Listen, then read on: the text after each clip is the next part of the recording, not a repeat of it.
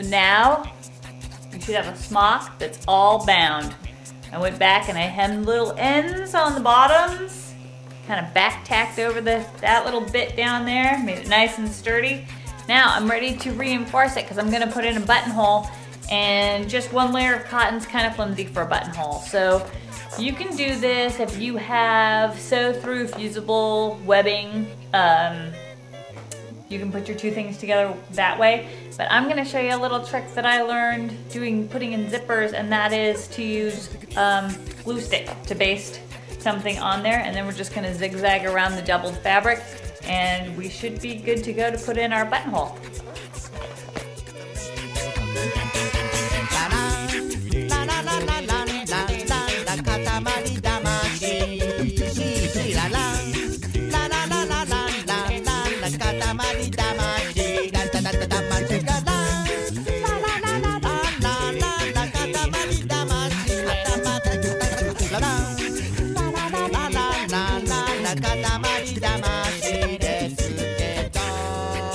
Okay, so here we got my buttonhole foot.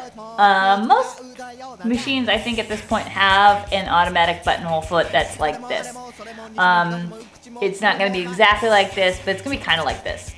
So I'm going to put my button in there. See, this is adjustable right here, and it fits the button, fits snugly right in the back of it. Now after that, you're going to change the foot on your machine again. And the foot of the machine goes on just like that. Now, read your manual, but you will also have to adjust your stitch settings. So this one, look, it's like a picture of a buttonhole. Can you see that? Just like a buttonhole right there. All right, so I'm gonna do that, and then I'm gonna adjust my stitch length. I like a tight buttonhole, so it's kind of smaller, and my stitch width. I recommend 3 to 6.5. Let's go with 4. All right. Now I have to drop down this other thing for my buttonholer. There's another little guide that has to be dropped down here. See it? Right there? Because that stops it.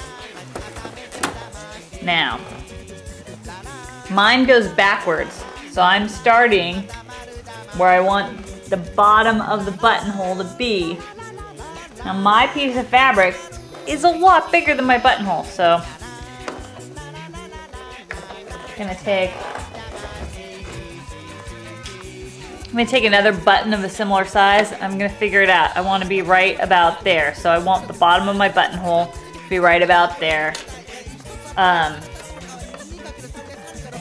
I'm gonna put that right under the buttonhole foot. Oh, sure. Sounds simple. And my buttonhole goes backwards. So now, check it out. Here comes the buttonhole.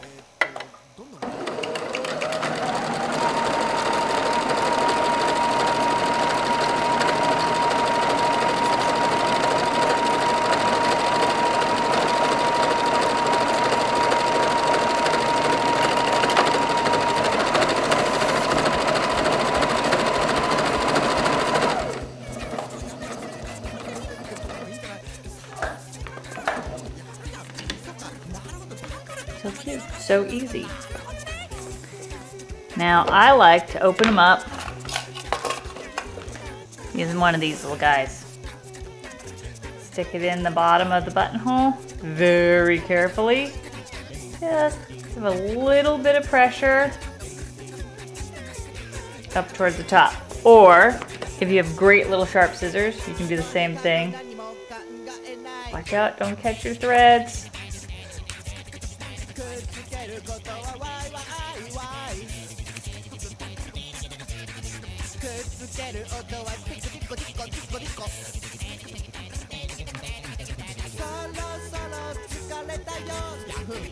Trim off the long ones.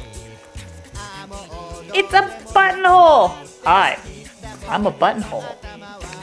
Now all we have to do is take our button, match up our buttonhole, and stitch it in place. And look, because we used it with our buttonholer, it fits perfectly. So when I'm sewing on a button, I really like to use double thread twice as fast.